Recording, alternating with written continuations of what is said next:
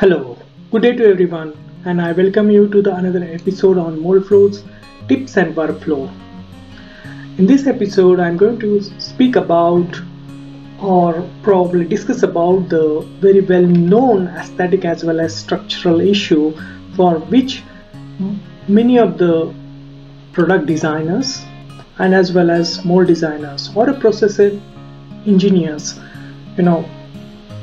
do the injection molding simulation, or I'll refer it as Moldflow simulation for it. I'm talking about the Weldline defect.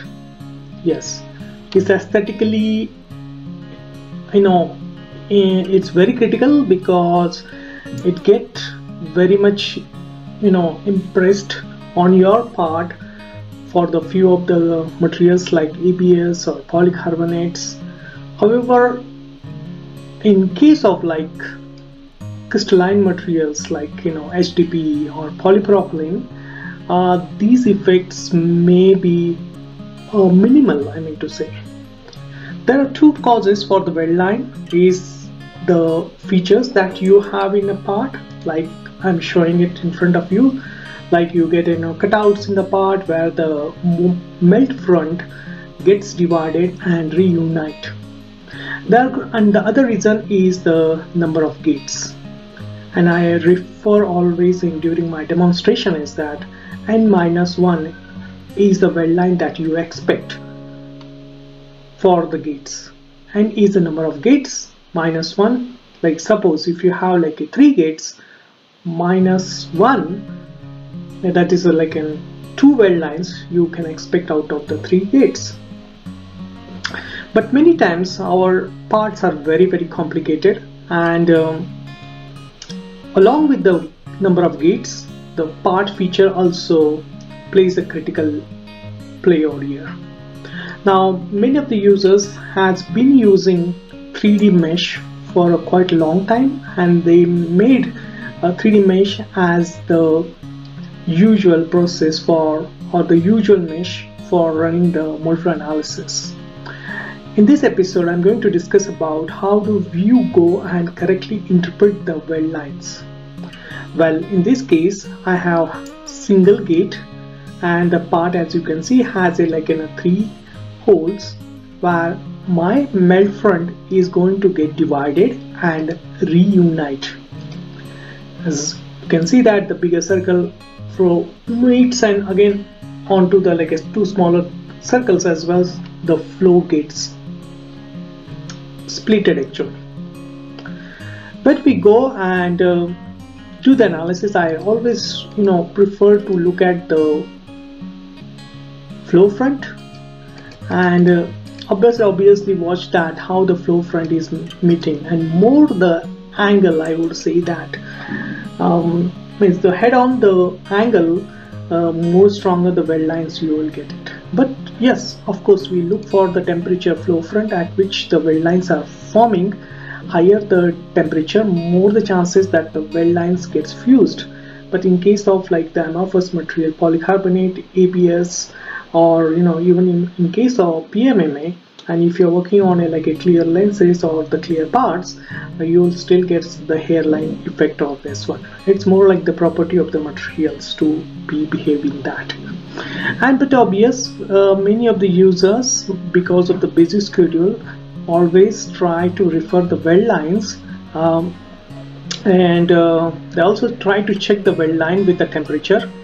Like in this case, I go and try to highlight that Weldline instead of default. I will always go and look for the the temperature at which the Weldline has been formed, or the temperature at flow front. Hit OK, and it shows that these Weldlines are forming well within that 5-degree temperature drop from the melt, and all of the Weldlines could be strong. This is something that this plot is something that you'll get it into the dual domain mesh as well as into the 3D mesh. Something like a surface, the Weldlines that you see are onto the surface.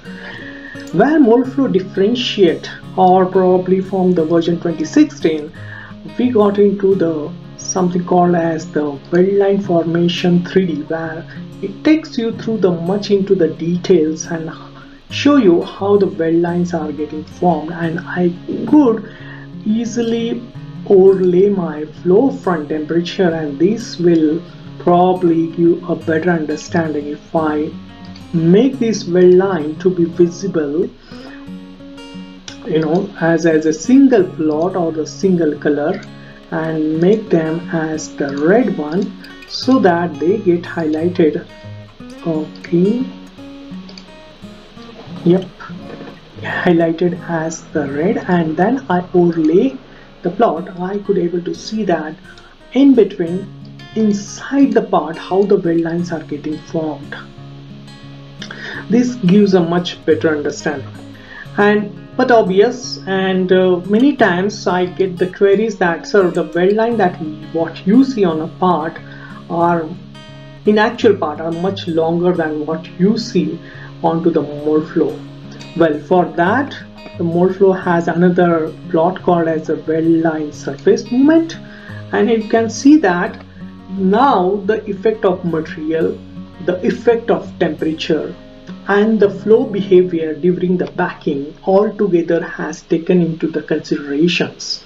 Whatever the plots that we just saw, one was the surface weld line and other was the weld line just formed when the flow is meeting at that point. But what you are seeing on your screen now is the weld surface movement, that is the effect of temperature, effect of pressure, effect of material.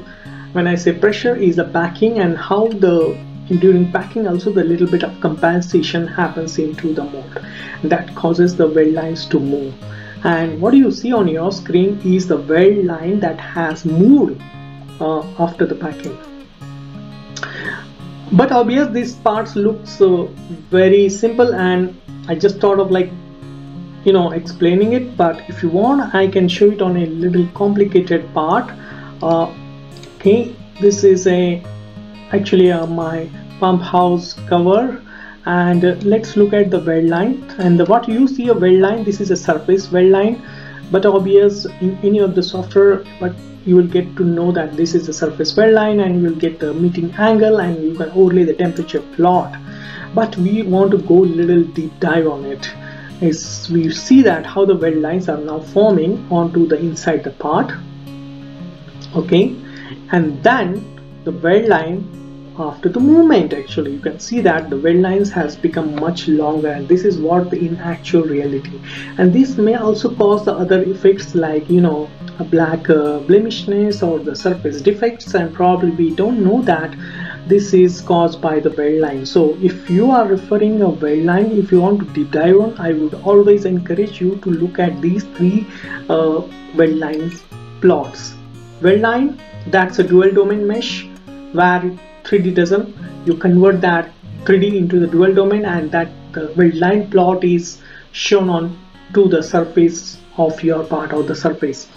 Then weld line weld surface formation, what you see over here is the 3D weld line inside the part. We take the resolution inside and we'll see how the weld lines are forming.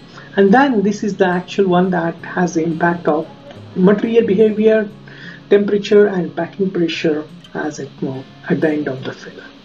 I hope this will help you to interpret the weld line results much into the detail, rather than just looking into the surface plot.